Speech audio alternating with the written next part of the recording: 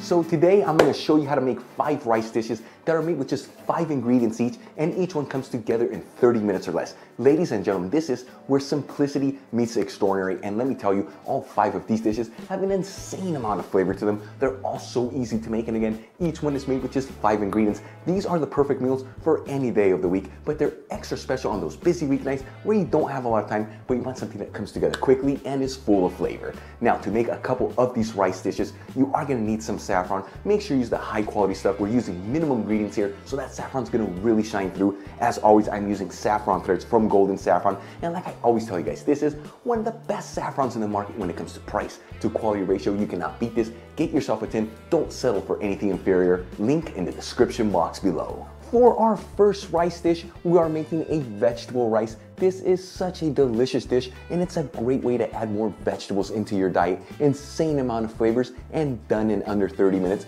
The 5 ingredients you're gonna need to make this dish are 1 red bell pepper, 1 zucchini, about 8 button mushrooms, 3 cloves of garlic, and 1 cup of round rice. I'm going to begin by grabbing a large non-stick frying pan, heating it with a medium-high heat, and adding in 2 tablespoons of extra virgin olive oil. 1 minute after heating the olive oil, I'm going to add in the bell pepper in there. I cut it into 1/2-inch pieces. Our zucchini, I cut it into 1/4-inch rounds and then into half-shaped moons. And our button mushrooms, I cut these into 1/4-inch thick slices. And start mixing the vegetables around with the extra virgin olive oil. You don't have to mix this continuously, but do get in there once in a while. That way everything cooks evenly and nothing burns. We are cooking on a medium-high heat. About 5 minutes after adding the vegetables into the pan, and those zucchinis have a nice translucent color, you don't want to overcook the vegetables. I'm going to add in our 3 cloves of garlic. I finely minced these. Season everything with sea salt and freshly cracked black pepper. And I'm going to mix this all together until it's well combined. At this point, you want to mix this continuously, that way those garlics don't burn, and we're not going to go that long here. We're just going to go between 30 to 40 seconds. Then I'm going to add in a generous 2.5 cups of cold water. Season the water with a little sea salt. And give it a quick mix, that way everything's evenly divided.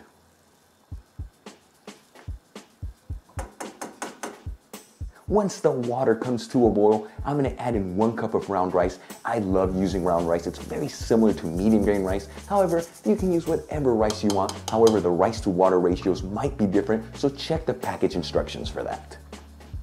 I'm going to give it a gentle mix, that way everything's evenly divided. I don't like to mix the rice after this step because it disrupts the way that the rice cooks, but you can always give the pan a quick shake once in a while. Alright, it's been about 11 to 12 minutes since we added the rice into the pan, and this dish looks like it's perfectly cooked. As you can see, there is no water left. It's all been absorbed by that rice. I'm going to remove the pan from the heat and cover it with a dishcloth. We're just going to let this sit here for about 2 minutes. This is going to help finish cooking up that rice, guys. Our first rice dish is done. Look how insane this vegetable rice looks. And like I told you guys earlier, this is such a great way to add more vegetables into your diet. Insane amount of flavor, easy to make, made with just 5 simple ingredients and done in 30 minutes. For our second recipe, we are making a shrimp and asparagus rice dish. This is one of my personal favorite dishes. It has such an amazing flavor to it, and it's so easy to put together. Let me tell you, this comes together in 30 minutes, and it's all done using just 1 pan. The 5 ingredients you're gonna need to make this beautiful rice dish are 15 stalks of fresh asparagus, 12 jumbo shrimp that have been peeled and deveined. I bought mine frozen and thawed them out, 3 cloves of garlic, 1/2 teaspoon of high-quality saffron threads, and 1 cup of round rice. Alright, let's start cooking our dish. I'm going to grab a large non-stick frying pan, heat it with a medium-high heat, and add in 2 tablespoons of extra virgin olive oil. 1 minute after heating the olive oil, I'm going to add in the asparagus in there. I cut these into 1-inch pieces. Now you want to get in there and mix these with the extra virgin olive oil. Once again, you don't have to mix this continuously, but do get in there once in a while. That way they all cook evenly and they don't burn. We are cooking on a medium-high heat. 2 minutes after adding the asparagus into the pan, and they have a beautiful light golden color, you don't want to overcook them. I'm going to add in our 3 cloves of garlic. Again, I finely mince these. And mix the garlics around with the asparagus. Again, guys, very important, mix this continuously. That way those garlics don't burn. About 20 seconds after adding the garlics into the pan, again, you do not want to overcook these. I'm going to add in 1 cup of brown rice, our ½ teaspoon of high quality saffron threads, and season everything with sea salt and freshly cracked black pepper.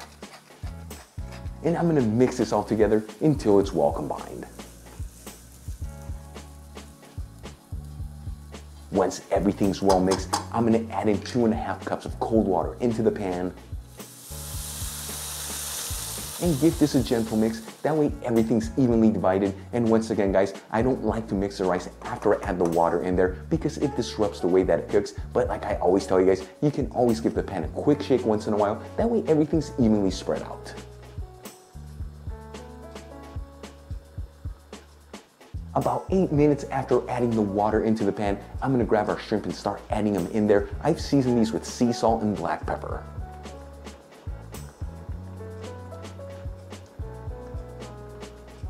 And again, guys, you can always give the pan a quick shake once in a while. All right, it's been a total of 11 to 12 minutes since I added the water into the pan. As you can see, there's virtually no water left. This dish is ready to go. I'm going to remove the pan from the heat. And once again, I'm going to cover this with a dishcloth and just let it sit here for about 2 minutes. This finishes cooking up that rice, guys. Our second dish is done. Like I told you guys earlier, this is one of my personal favorite dishes. You've got that asparagus, the shrimp, the combination of them together is an explosion of flavors, and that saffron really shines through, guys. Such a beautiful dish made with 5 ingredients, done in 30 minutes. For our third recipe, we are making a creamy mushroom rice. This dish is above and beyond delicious. The rice has an incredible creamy texture, and those mushrooms add a beautiful flavor. This one is so easy to make, made with 5 very basic ingredients, and comes together in 30 minutes. The ingredients you're gonna need to make this recipe are 1 liter of vegetable broth. This equals about 4 1/4 cups, half of an onion, 3 cloves of garlic, 12 button mushrooms, and 1 cup of round rice. I'm going to begin by grabbing a large nonstick frying pan, heating it with a medium heat, and adding in 2 tablespoons of extra virgin olive oil. Very important to use a large pan here, that way it can hold all that broth. 1 minute after heating the olive oil, I'm going to add in half of an onion that I finely diced, and 3 cloves of garlic that I finely minced. And start mixing the garlics and the onions with the extra virgin olive oil. Once again, very important to mix this continuously, that way nothing burns and everything cooks evenly.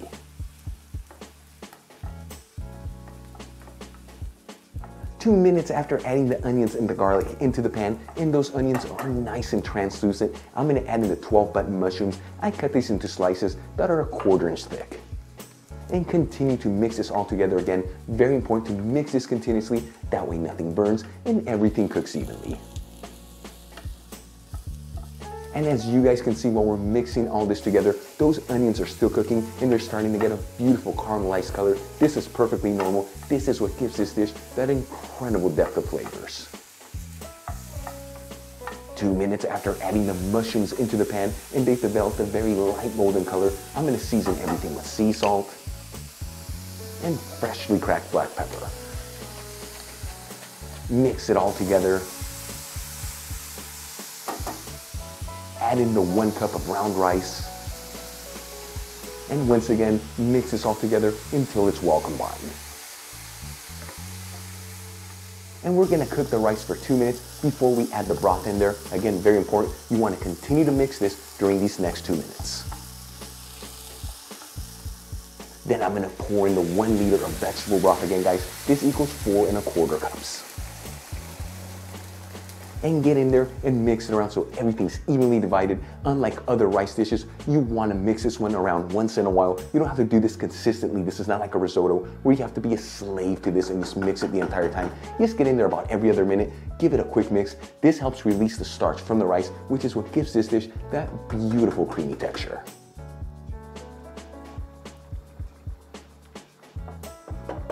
All right, it's been between 16 to 18 minutes since I added the broth into the pan, and you can see that broth has turned into a beautiful creamy texture. The secret was mixing it around every other minute. Guys, look how beautiful this looks, and you want there to be a little extra broth on there. At this point, I'm gonna remove this from the heat. And our third rice dish is done. Guys, look how insane this creamy mushroom rice looks. You've got that incredible creamy texture. The mushrooms add such a beautiful flavor. This one uses 5 of the simplest ingredients, but the flavors will completely blow you away. So easy to make, done in 30 minutes.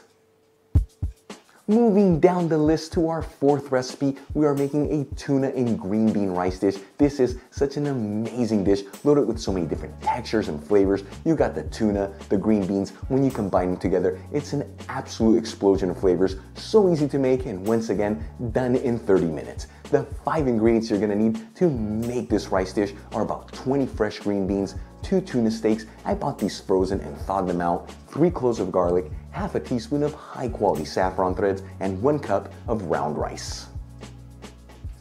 As always, I'm gonna begin by grabbing a large non-stick frying pan, heating it with a medium-high heat, and adding in 2 tablespoons of extra virgin olive oil. 1 minute after heating the olive oil, I'm gonna add in the green beans into the pan. I cut these into 1-inch pieces. You wanna mix these around with the extra virgin oil, and you wanna do this continuously. That way they all cook evenly and nothing burns. 2 minutes after adding the green beans into the pan, and they have a beautiful light golden color, you don't wanna overcook them. I'm gonna add in 3 cloves of garlic. Once again, I finely minced these. And continue to mix this together. Very important to mix this continuously, that way nothing burns. 20 seconds after adding the garlics into the pan, you don't want to overcook them. You want them to be nice and aromatic. I'm going to add in 1 cup of round rice, or ½ teaspoon of saffron threads, and season everything with sea salt and freshly cracked black pepper. And I'm gonna mix this all together until it's well combined. Once everything is well mixed, I'm gonna add in 2½ cups of cold water and season the water with a little sea salt. And we'll give it a gentle mix, that way everything's evenly divided. 6 minutes after adding the water into the pan, and we have this beautiful boil, I'm gonna add in the tuna steaks into the pan. I cut these into 1-inch squares and season them with sea salt and black pepper. And at this point, you wanna get in there and give this a gentle mix, that way that tuna is evenly divided.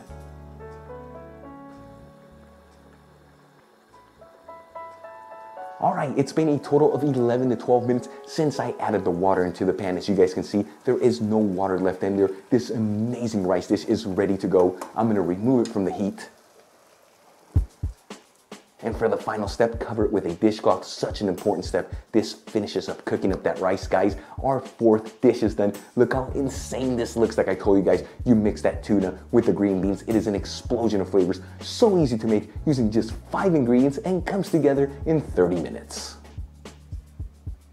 For our final recipe, we are making a gorgeous rice dish with chickpeas and spring onions. Again, this one promises to be one of the best rice dishes you've ever tasted. It is so hearty and delicious. It's loaded with protein thanks to those chickpeas. So easy to make and comes together in under 30 minutes. Now the ingredients you're gonna need to make this rice dish is 1 cup of cooked chickpeas. I'm using jarred ones, but you can also use canned ones, 3 cloves of garlic, 1 teaspoon of sweet smoked Spanish paprika, 1 spring onion. I'm gonna be using the bulb and the green leaves, and 1 cup of round rice. I'm gonna begin by grabbing a large non-stick frying pan, heating it with a medium-high heat, and adding in 2 tablespoons of extra virgin olive oil. 1 minute after heating the olive oil, I'm gonna add in the 3 cloves of garlic. I thinly sliced these, and the bulb of the spring onion, which I finely diced. And start mixing the onions and the garlic with that extra virgin olive oil. Very important to mix this continuously, that way nothing burns and everything cooks evenly. 2 minutes after adding the onions and the garlics into the pan, and those onions are nice and translucent, you don't want to overcook this, I'm going to add in the 1 cup of cooked chickpeas. I rinsed these beforehand. The 1 teaspoon of sweet smoked Spanish paprika, And season everything with sea salt and freshly cracked black pepper. And I'm gonna mix this all together until it's well combined. We wanna do this pretty quickly. Like I always tell you guys, when you add paprika into a hot pan, if you leave it in there too long, it gets a bitter flavor. Once it's well mixed, I'm gonna add in the 1 cup of ground rice and the green leaves from the spring onion. I roughly chop these. And once again, mix this all together until it's well combined.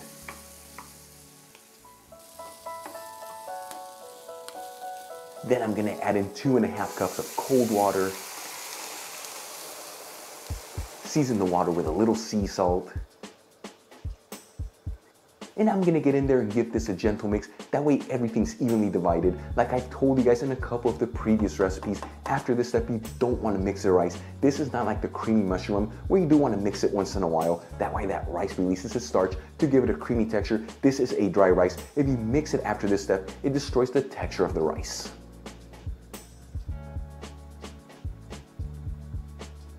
Alright, it's been between 11 to 12 minutes since I added the water into the pan, and this rice dish looks like it's ready to go. As you can see, there's no water left in that pan. I'm going to remove this from the heat. And once again, I'm going to cover it with a dishcloth and just let it sit there between 2 to 3 minutes, guys. Our 5th and final rice dish is done. Look how beautiful this looks, and the flavors are going to completely blow you away between that sweet smoked Spanish paprika, those spring onions, the chickpeas, the rice. It is an absolute explosion of flavors. So easy to make, made with just 5 ingredients and done in under 30 minutes.